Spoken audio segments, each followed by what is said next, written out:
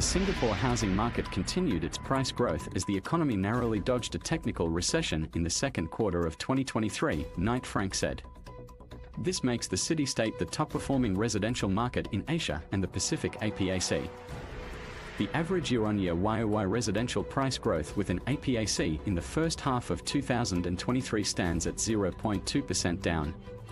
Another notable economy mentioned in the report is Malaysia, with prices in its Kuala Lumpur and Penang areas growing by 0.34% and 5.78% year-on-year.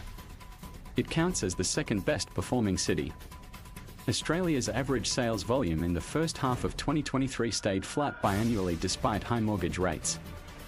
New Zealand's rate of price deceleration is slowing yearly. Prices in Auckland and Wellington dipped 10.6% and 10.5%, respectively, compared to 17.4% and 21.6% 6 months ago.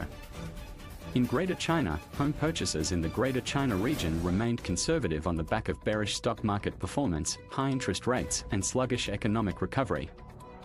Whilst ready inventory is dwindling, residential launches have remained robust, with developers aiming to capitalize on the heightened demand in India.